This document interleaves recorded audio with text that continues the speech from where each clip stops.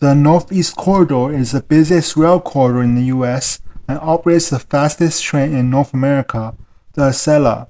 However, the Acela's capability has been limited with the aging infrastructure, massive curves, and mixed traffic with freight and commuter trains. In today's video, I'll be proposing a series of improvements along the Northeast Corridor to increase the average speed and capacity as well as reduce delays. For this video, I will cover the improvements for the section between Washington, D.C. and New York City. The first improvement I propose for the Northeast Corridor is quad tracking between Washington, D.C. and Halethorpe.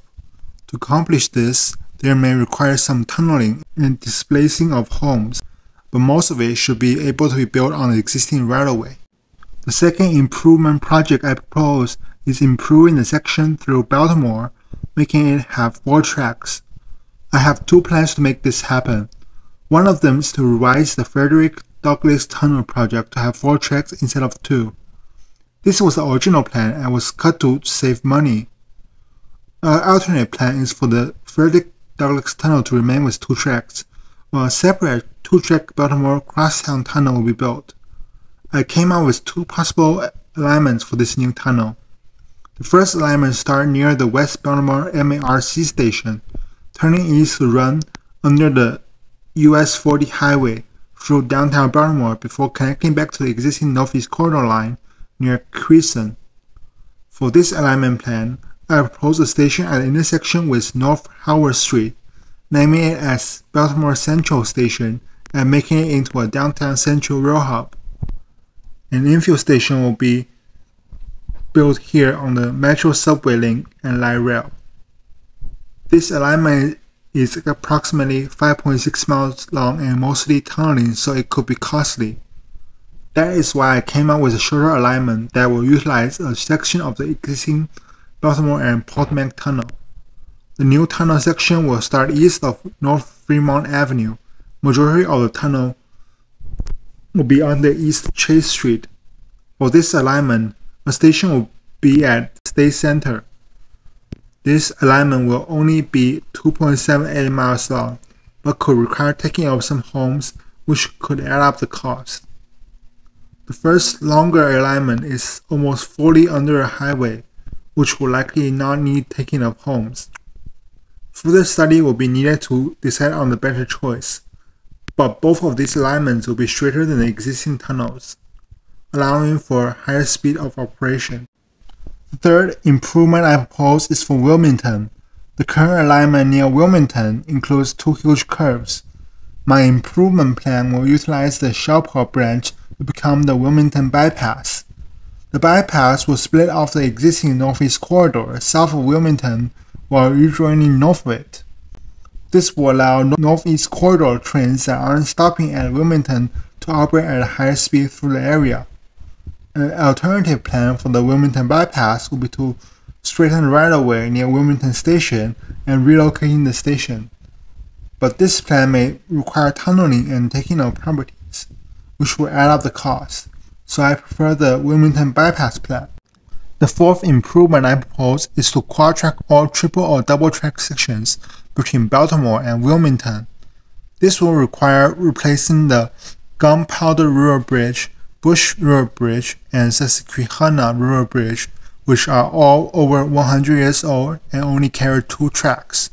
The quad-track section could end at the junction with the Shelport branch if we choose to build the Wilmington Bypass.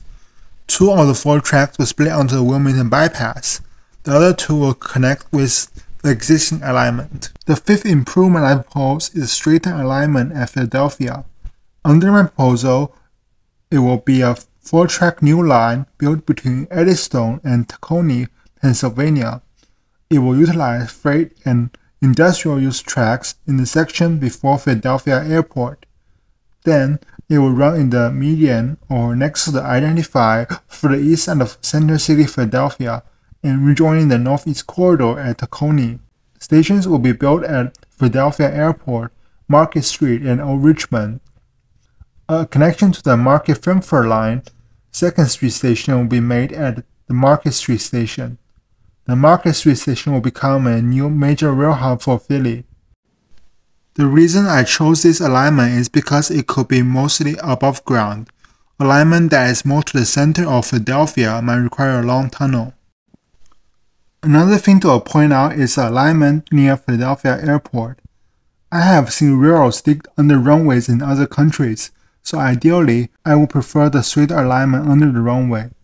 But if that cannot be done, the alignment will need to be moved north along I-95 with curves. After this new alignment is built, Northeast Corridor trains could avoid the huge curves near 30th Street Station and could operate at a higher speed. The last improvement to mention is not my proposal, but it's worth mentioning, and that is the Gateway program, a series of improvements on the Northeast Corridor between Newark and New York City, including rehabilitation of the existing North River tunnels and a new tunnel under the Hudson. The new tunnel will be finished by 2035, and the existing tunnel will be rehabilitated by 2038. The improvement projects above are ones that I believe will make significant difference for the Northeast Corridor and should be considered with priority. Now, let's talk about the improvements which is nice to have but not as urgent. And that is a series of right-of-way straightening projects in Maryland, north from Baltimore, between Rosedale and Middlesex, Chase and Edgewood, Perryman and Elkton. These sections include curves that could slow down trains, so it makes sense to build a straighter alignment for trains to reach higher speeds. However, we can see from a satellite that these projects will require taking up property or running through forests or other kinds of natural environment, making the project challenging and costly. I would suggest them to be built after we finish the ones mentioned earlier. And that is all the improvement projects I propose for the Northeast Corridor's southern section between New York and Washington, D.C. If you want to see me cover the northern section of the Northeast Corridor to Boston, have any thoughts on these improvements, or have a better alternative than what I proposed, feel free to put them in the comments. If you want to learn more about the Frederick Douglass Tunnel, aka the improvement around Baltimore, you can check out this video, which tells you all about it. Thanks for watching, and I'll see you in my next video.